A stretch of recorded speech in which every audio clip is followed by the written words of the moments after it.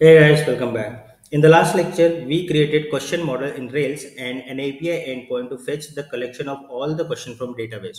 Now in this lecture, we need to use this API endpoint and then display the fetched data on the browser using React component. So in short, if I say, in this lecture, you will learn how to fetch data from an API endpoint and then display it into a React component.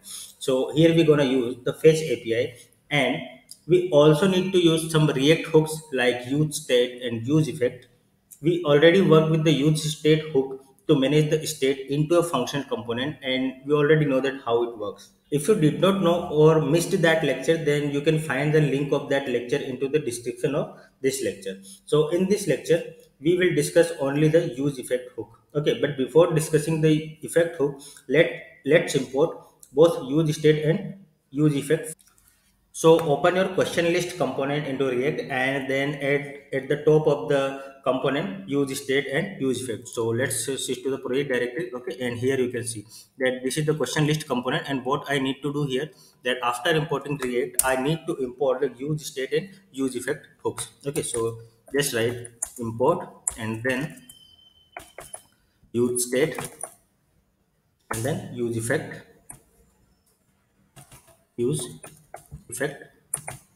and from React. Yeah, right, again from, just make it from, and then create. Okay, save this, and then inside the component function, let's set the state. Okay, here we will use the question list as the state, and we will fetch the data from the Rails API, and then we will set this question list. Okay, so what we need to do now to create the state variable, so let's switch into the question list component, and in this component you can define const, and here we need to add two variables, that will be question list, and what we do with question list, that set question list, we need to use the set question list to add the updated state. Okay, so set question list. Okay, this will be the updated list of the questions that we will get from the Rails API. Okay, so set questions list, and now what we need to do, that we need to set the initial state of this question list. So we can use state, and then here we can assign the empty array. Okay, and save it now. This will save the initial value of question list array as an empty collection of questions. Okay, and now what we need to do, we need to add the URL here as well. And what is the URL, that we need to add the URL from where we get all the question into the JSON data. Okay, so what we need to do here, you can add a const, and then you can add questions URL.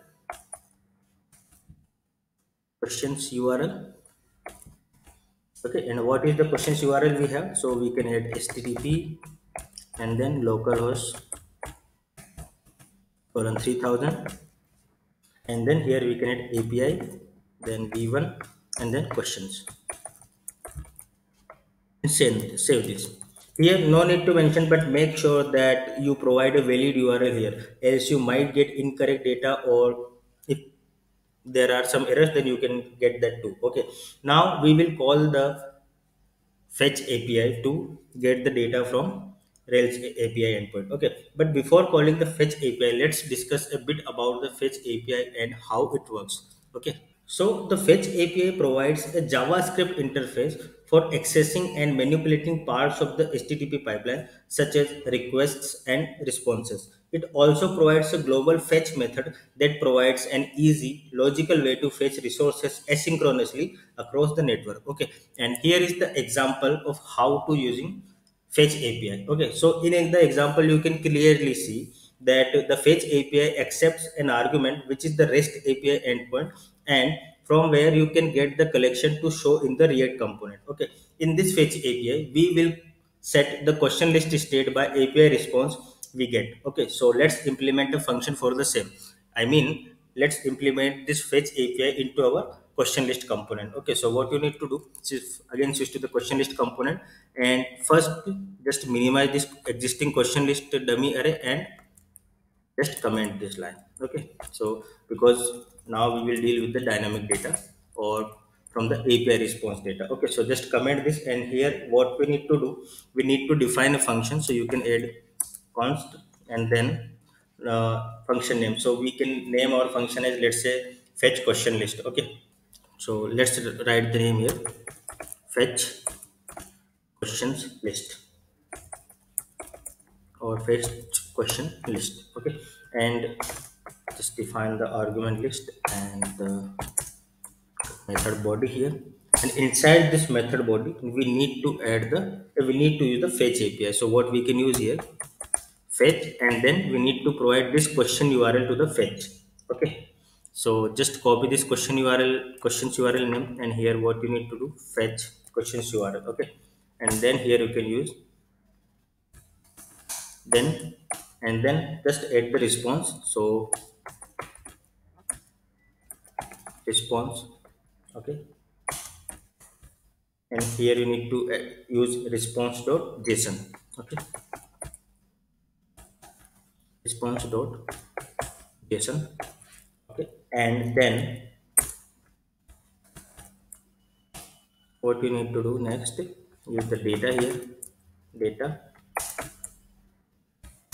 Now we will use this data to display on the React component. Okay. So what we can use here, console.log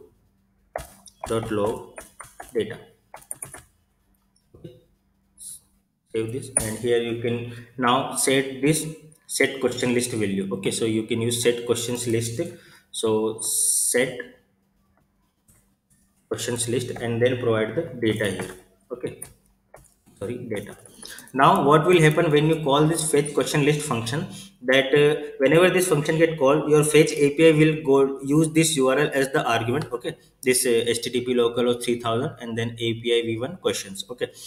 And then it will fetch all the existing data. Okay. Here we mentioned in the questions controller, so it will fetch the entire questions collection into the questions list, and here it sets the state of question list. Okay. Or you can say that it updated by the dynamic response that we get from the API. Okay. Now since we implemented the fetch API to fetch all the questions data from the Rails API, now we need to implement the use effect hook into our component. But for what purpose this hook is used for, so let's understand that.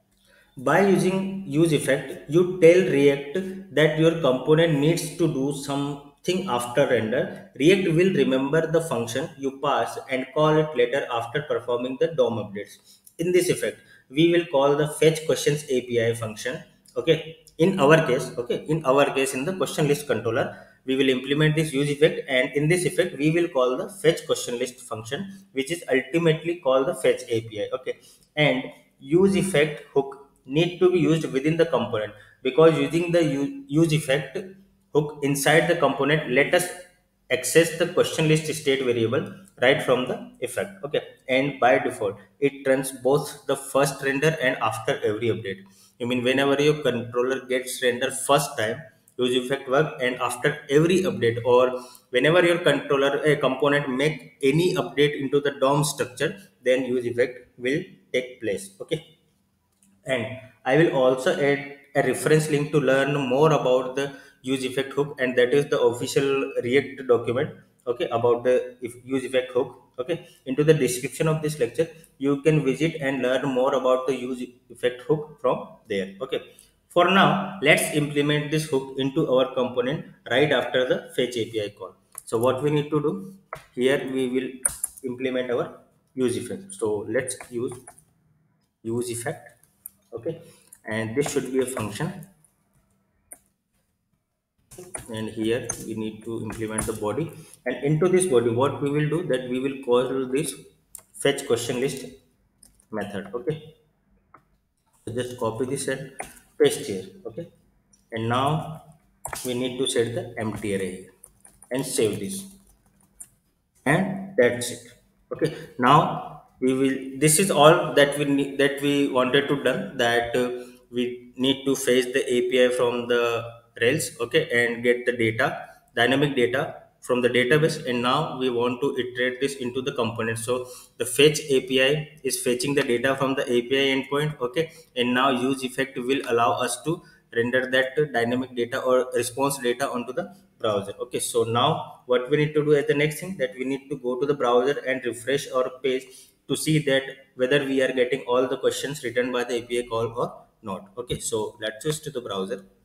Okay, so now let's refresh the page. Okay, and here you can see that we are still seeing all the questions. Okay, even we are not, we have commented this question list. Now if you wish, you can remove this question list component from uh, sorry, not the question list component, you can remove this dummy question list from your question list component. Okay, and still if you save this and refresh your browser, you can see all the questions here. Okay, and you can verify it by that we are using the console.log data into our fetch question list method. So let's inspect the element and into the console.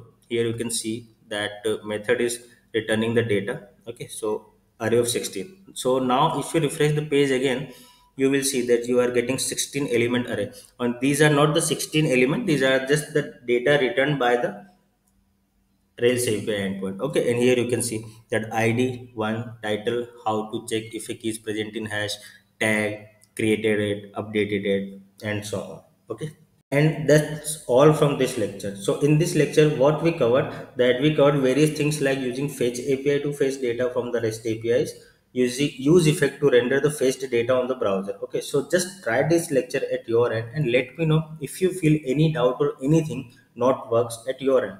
Just keep only thing in mind that to be more better, practice this as much as you can. Okay, and let me show you the question list component again. So here let's summarize that what we did. So first we imported the use state and use effect libraries here, hooks here, sorry, not libraries, hooks here. And then we implemented the fetch question list method where we use the fetch API to get the response data from the Rails API, and then we use the use effect to render this updated question list into the browser. Okay, and we did not change anything into the JSX. Okay, so we just make changes into the states and use state and use effect hooks, and then implement the fetch API. Okay, so thanks for watching this, and let's meet into another lecture. Till then, tata, goodbye, take care, and stay safe.